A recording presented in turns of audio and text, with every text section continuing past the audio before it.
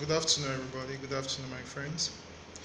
I want you to hear from my own voice. I don't want to write it on Facebook, so I decided to video it.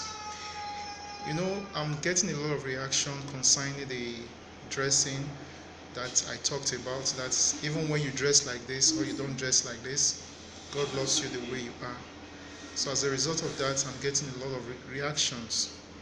But one thing I want to remind us that are Christian, in the days of Jesus, he put on skirts. Jesus was wearing gown, he was wearing skirts, he was tying his hair. So dressing actually has to do with the very season we are.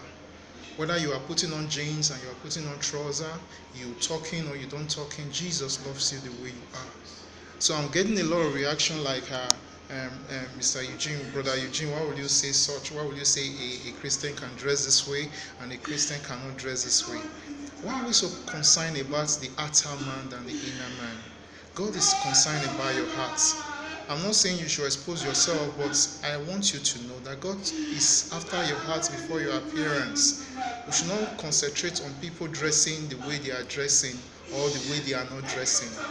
We should love them the way they are. Remember, Jesus sat with prostitutes. I also got another reaction that you that is a Christian, you are celebrating Two-Face 43 years of age. What is wrong with Two-Face?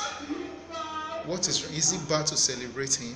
Remember, the Bible said the first shall be the last and the last shall be the first. How about if it's 2 days of living this earth, he gave his life to Christ? And you that is criticizing now, how about 2 days for you to live this earth, you backslide? So we should forget about dressing like this or not dressing like that. We should even love sinner. Christianity is called to love, not called to hate and start criticizing. So thank you very much. God bless you. I think you have heard from my own lips